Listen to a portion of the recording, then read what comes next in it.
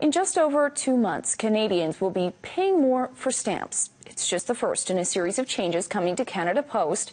The Canadian Union of Postal Workers says there wasn't enough public consultation, and today it hosted a forum to find out how Edmontonians feel. Shannon Greer reports.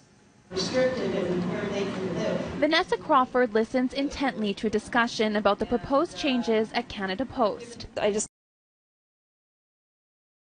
don't get the move. You know, it's not something that helps Canadians. In December, the Crown Corporation announced it's phasing out door-to-door delivery service in urban centres, and come March, stamps will jump from 63 cents to $1, unless bought in bulk for 85 cents.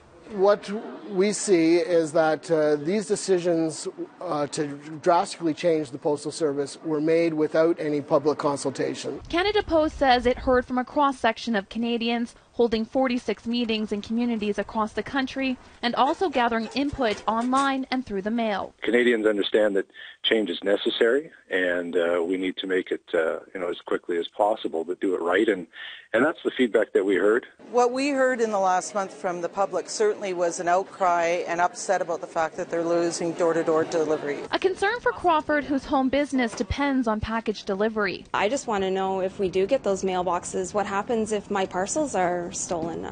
I depend on those to sell goods to my customers. According to Canada Post, community mailboxes are secure, but more consultation will take place.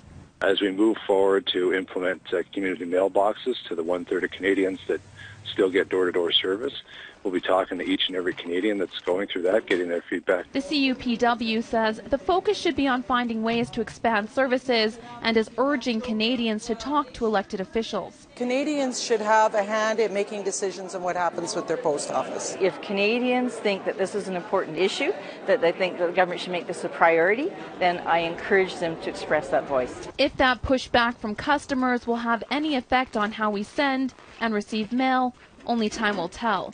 But Canada Post says in order to move forward, difficult decisions need to be made. Shannon Greer, Global News. Tomorrow, the Canadian Union of Postal Workers is holding a rally in Ottawa to demand the reversal of those planned changes to Canada Post.